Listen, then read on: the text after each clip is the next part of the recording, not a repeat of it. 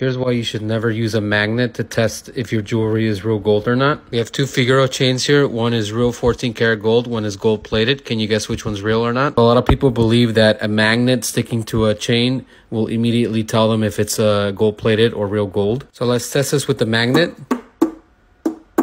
You can see it does not stick to either of these chains. And you guys can see this is a very strong magnet, so it definitely does hold. So this is why you should only be using a 14 karat acid test solution. You're going to use this special stone and scratch a little bit of each chain sample onto the stone and then use this acid test to see which one is real gold or not.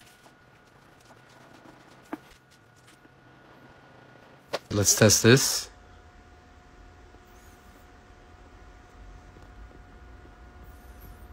So you can see the gold plated one is the one that faded and the real gold is this one, which you can see it has not faded. So make sure you guys don't ever use magnets to test if your gold is